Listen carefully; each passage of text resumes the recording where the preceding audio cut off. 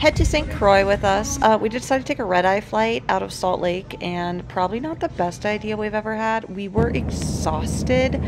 It took us about 27 hours in total once we got there, but we made it. We survived, and it was so worth it. The first night we got there, we stayed at Sandcastles on the beach, which was owned by this adorable couple, and we had dinner there, but we were so tired, so we ended up sleeping most of the time and woke up early and had coffee on the beach, and it was so beautiful. This was in Frederickstead. Long story, but we had to stay here for one night and then go to our all-inclusive that we were at. But we were just in awe of the beauty of this island, and we were so happy to be here.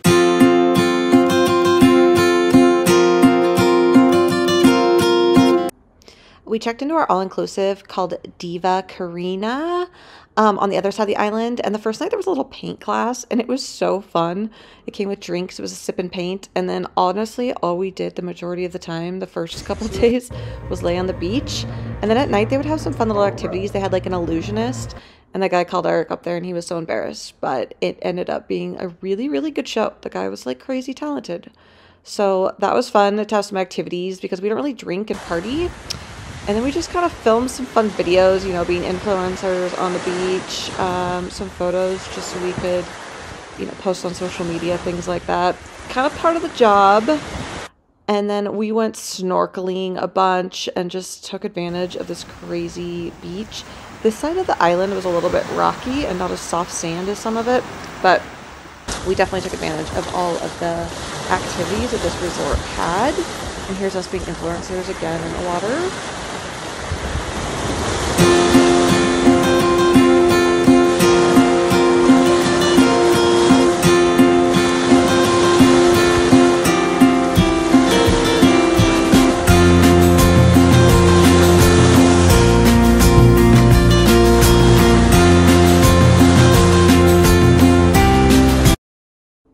The next day, we decided to drive to Point Udall, and it is the southeast most point in the United States on like the tip of the island.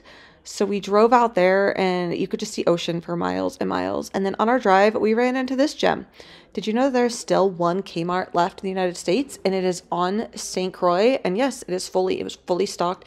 That everything, there's no other like there's grocery stores, but there's no other like clothing type stores on the island.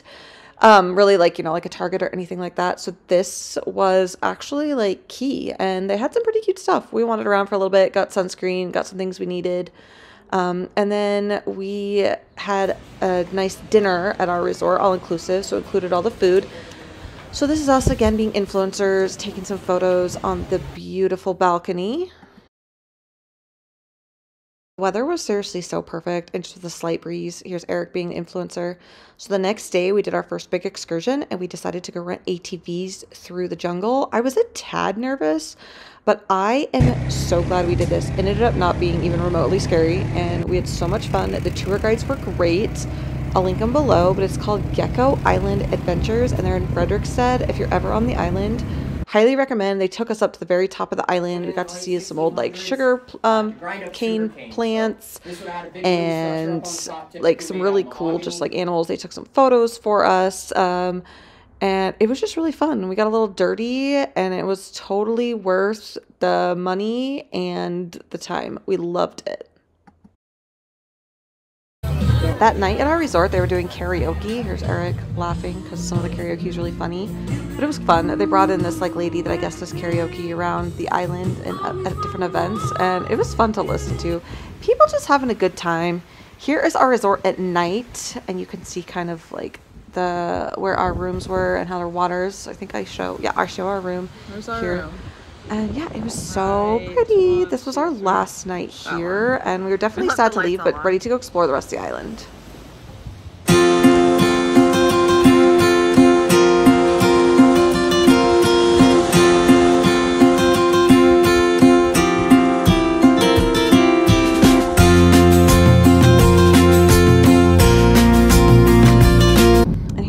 drive. So I don't know if you know everybody, but you drive on the left side of the road in St. Croix. So it definitely took some getting used to for Eric, but I helped him navigate. And as long as you're following the other cars. But here we are driving into Christiansted, and where we're going to stay for the rest of the trip. We got some lunch right on the pier, and it was so beautiful. There are chickens everywhere on the island, by the way, and they're so cute. And all their little babies were out. We call them little chicken nuggets. But this was the view from our new hotel, and so it wasn't right on like actual, I mean that's the ocean, but it was like more in like a bay, and it was so beautiful and on a pier, and then there was like a bunch of restaurants and stuff. So this was the morning view, and then here's Eric sitting, and we're having our morning coffee, and definitely not a bad place to work. We are super blessed that this is what we get to do, travel and still be able to work.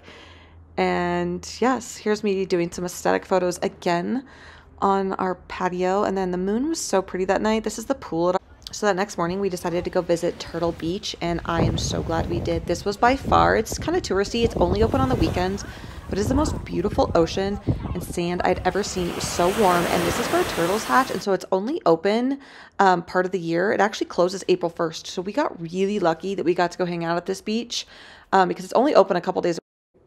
All right, here is us getting ready for dinner. I bought this dress on the island, and it is the most comfortable thing I've ever owned. I was feeling a little bloated, you know, lots of tacos and margaritas and daiquiris. So, but this dress was so pretty. And here's Eric taking a video of me and our King Christian Hotel. It's so pretty from the outside, very well done. I just was so impressed with everything and all the people on this island. Here's the view, kind of the evening. We went on a lot of walks around here. Walking down like an so we're walking down this alleyway and Croix. just kind of check out the little neighborhood around our hotel. And look what we saw. A locked door. Just randomly, an upside down pineapple. Lights on. So we were very confused. And there's definitely some lights on, and it's attached to a hotel. What do we think and there were some string lights. We're like, is this like a swingers club that's secret? We reached out to some people on the island, and they said they'd never heard of it. They do have so we had no idea. And then we went back later that night to check and see if it was open on a Saturday night. Swing on by and it unfortunately was not. So we don't know what it is, but there's an upside down pineapple. So maybe it used to be a swingers club. Here's some more of the bay. I think I was just obsessed with taking videos of the bay and walking around. And oh, here's my dress again. I was just loving life. It was so humid though, and my hair just was curly for the whole time, but that's okay. Here's the fishies in the water. They're a bunch of tarp. You know, they're not good to eat, but they're just huge. Here is our pool during the day at this hotel, and just the whole vibe, like tile work, everything. And this restaurant called El Leon, which was at our hotel, was some of the best Mexican food.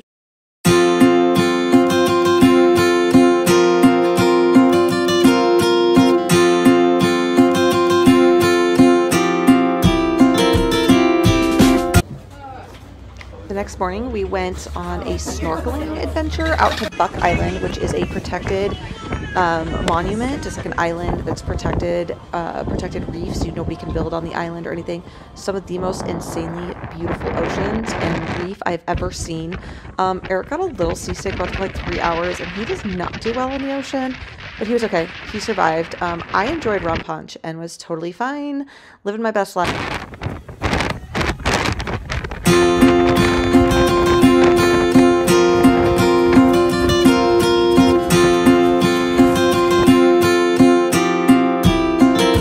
And this was sadly our last night. This is the only photo I got, but we went to dinner for my birthday. My birthday was the next day. So we went to a nice dinner, and then we sat out at our hotel and just enjoyed the stars. And you could see so many stars.